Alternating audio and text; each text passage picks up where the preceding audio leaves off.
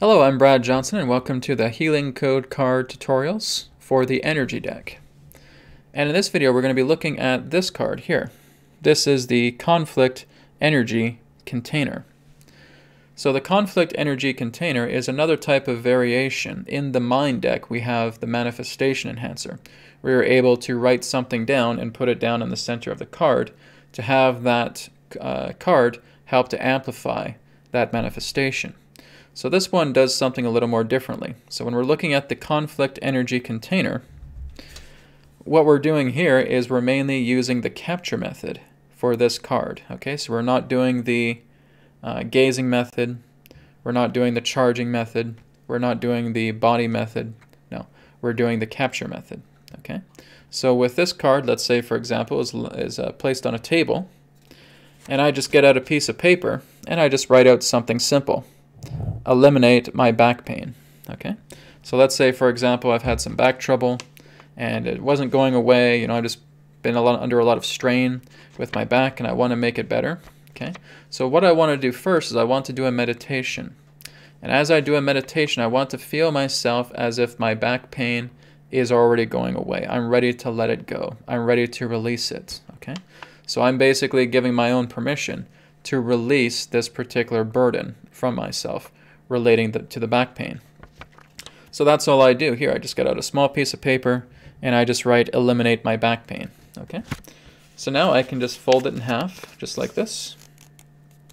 Okay, and let's say again that the Conflict Energy Container is right here on a table, and I'm just taking that piece of paper and I'm just loosely putting it down upon the center of that card, just like this. Okay, you can also get a paper clip if you want. Just take a paper clip and just paper clip right here against the card, just like this. Completely fine. Okay, doesn't matter which way you fold the paper, right? That's not important.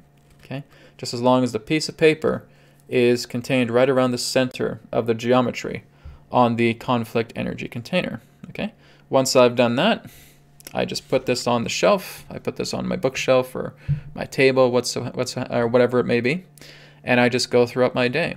Okay, and I leave it on that table or bookshelf for about 24 hours. Okay, and then I just check in with myself afterwards. How am I feeling? Okay, you can also do this for other people as well too, but I would suggest making sure that you're just getting their permission beforehand.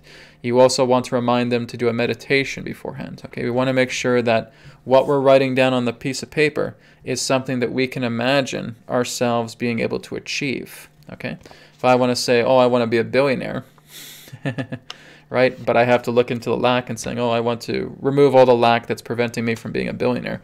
But if I really don't believe in any way that I could ever be a billionaire, then it's not going to work, right? So you have to realistically look at something that you know you're ready to let go of and that you're able to therefore receive the benefits of, right? So we have to learn to let go of the conflict that we're holding on to. And now that we've done that, the Conflict Energy Container can now do the rest. Okay, so it's working with your hologram. Now another thing you can do as well too is if you want to write this down, then afterwards you could also do this. This is optional. You could also just put your signature there, right? This is handy if you're doing this for somebody else, okay?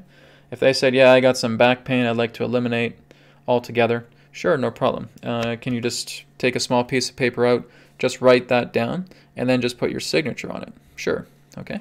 Then that person has their energetic signature on the piece of paper.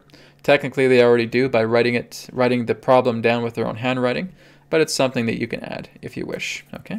And then you're just putting it down on the center of the Conflict Energy Container, and now the Conflict Energy Container goes to work. And like I said, you want to give it about 24 hours and just check in with yourself. You may notice that there's a great reduction in the back pain, or you may notice that the back pain is completely gone, okay?